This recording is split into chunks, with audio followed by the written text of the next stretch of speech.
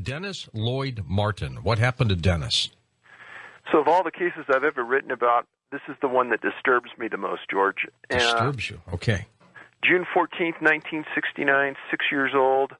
Dennis went with his dad, his grandfather, his 9-year-old brother into Great Smoky Mountain National Park, and they hiked into an area called Spence Field. This sits on the Appalachian Trail right on the border of North Carolina and Tennessee. And the two boys were running around playing on this big field with their dad and grandpa sitting there watching. And up walks a family and says, "Hey, can our boys play together?" And you're not going to read about this anywhere, and it won't make any sense to you now, as it made no sense to me. But the family reaches down to shake hands with Mr. Martin, and they say, "Oh, yeah, our last name's the Martins, too." What would be those odds, George? Pretty high, I would think, but possible. So they said, "Yeah, could the kids run around and play together?" And they said, "Sure." Both families are sitting down on the grass. The boys are running around. They start playing a game of hide and seek. Mr. Martin is one of the sharpest men you'll ever meet. And he sees his son run behind a bush right on the edge of the field, right where the wilderness starts. And everyone's playing hide and seek, and he's watching. And everybody comes out after the end of the game, and his son doesn't come out. He walks over to the bush. His son isn't there, and he takes off on a dead run down the Appalachian Trail for 2 miles. He doesn't find him. He comes back, and he tells his dad to go down and get more rangers because they need help. And they go down. This happened at about 4 o'clock in the afternoon. By the time rangers got there, it was about 5, and by 8:30, it was raining like cats and dogs. Now, as the boys were playing this game of hide and seek, 2,000 feet below them, in an area in Cades Cove called Rowans, R-O-W-A-N-S Creek, a family asks a ranger where they can go to see some bear. The ranger tells them to go up Rowans Creek about a mile and a half, and they should see some wildlife. This family, their last name is K-E-Y. It's the Key family, and it's Key for a reason. The family walked up the valley, and they report hearing an enormous, sickening scream louder than they could ever imagine. At about the same time, their son says to the dad, "Look at Dad, there's a bear running in the bushes up there on the hill." The dad says, "No, son, I don't think that's a bear." They thought it was a man hiding behind the trees and the bushes, hiding from them. Now, this is simultaneous or just after Dennis disappeared, maybe an hour after. Now, obviously, the Key family didn't know anything about that Dennis had disappeared the hour previously or 2 hours previously, but what they were seeing was odd. But they didn't think much about it other than it was really weird. Right. So they go home. And the next day on the front page of the Knoxville Times is a picture of Dennis Martin and this disappearance. And Mr. Key says, well, the time frame and the distance could make some sense. So he read in the paper that the FBI had an agent monitoring the case. So he calls the FBI and he says, "Hey, I'll meet you at the park. I'll show you exactly where I saw what I saw."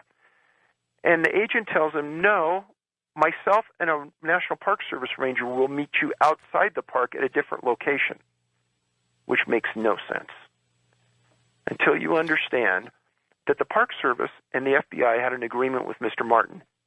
In 2 months, the man never left the park. He wanted to know about everything that was happening with the search for every detail. And he had an agreement that he was going to get told that. 3 days after the FBI and the Park Service meet with the Key family, a reporter for the Knoxville Times hears about it third hand from a law enforcement source and confronts the FBI, and they admit that they went to interview this person, and they admit to what they were said. So the press reporter tracks down the Key family and gets the interview, and then tells Mr. Martin, well, he goes livid. "Why are you hiding this from me?" And the FBI agent says, "Because it's irrelevant. The time frames don't matter, and it's impossible."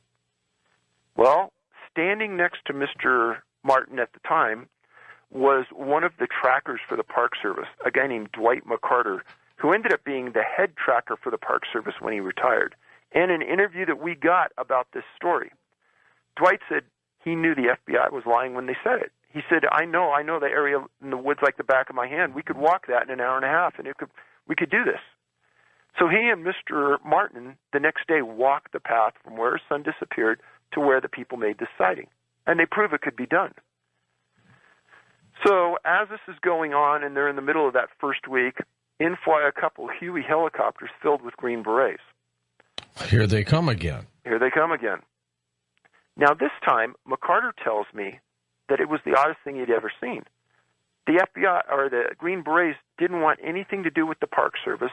They didn't want any escorts through the park who knew the park and knew the area that wanted to be searched. The Green Berets set up their own telecommunications system and tell everyone to just stay away from them. They'll search on their own. They were there for a week.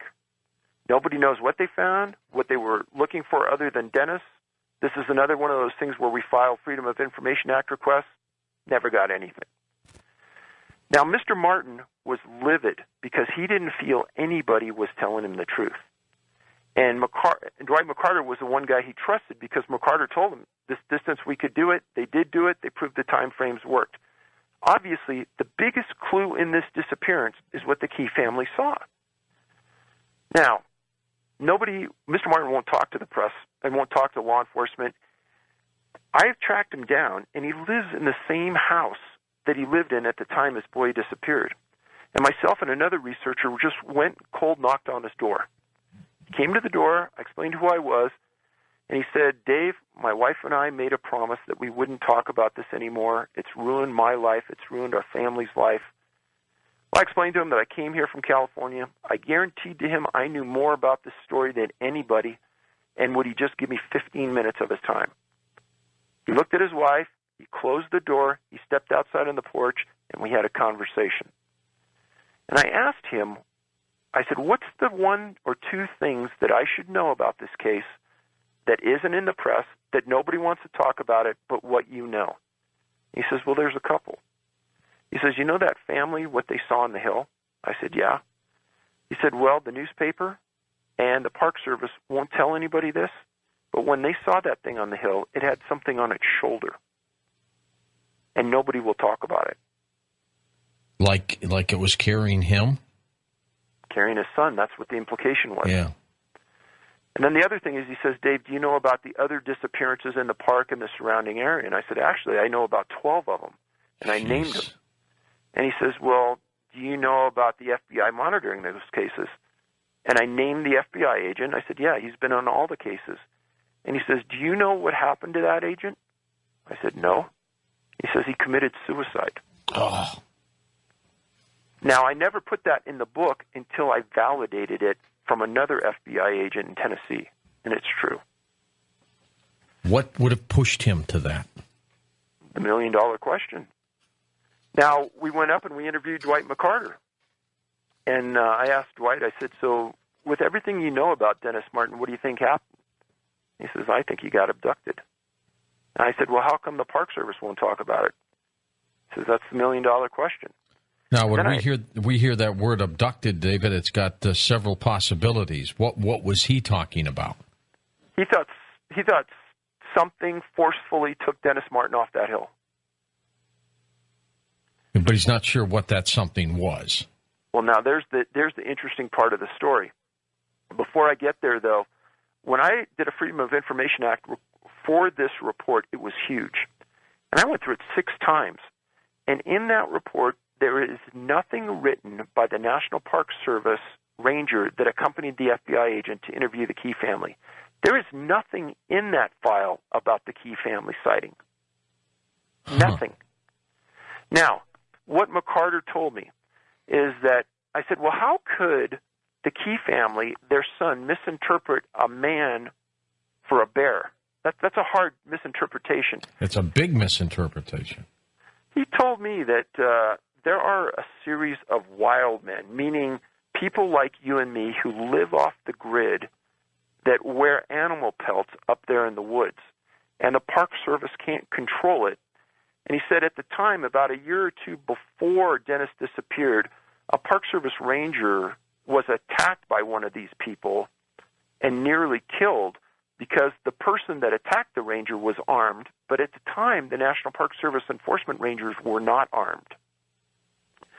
So his feeling was that one of these wild people that lived up there took Dennis, but he goes, it's just conjecture, but I do still think he was abducted. So let's get in. Go ahead. One more thing I want to say about this is Sure. that when this book came out, this was the cornerstone case, and it was all backed with fact. Because I had the news articles, I had the reports, I had everything laid out to a key, and I had Dwight McCarter's testimony. So we held a press conference in Knoxville, and we got every major news organization, ABC, NBC, CBS, and Fox, to come. And they asked every question under the sun. And we had displays. We laid it out perfectly. It was just about the Dennis disappearance. And do you know, all of them left except one news agency, and this one reporter said, Dave, I got to tell you, this will never make the air. I go, why is that? He goes, it just won't ever make it. The park means too much to this local community.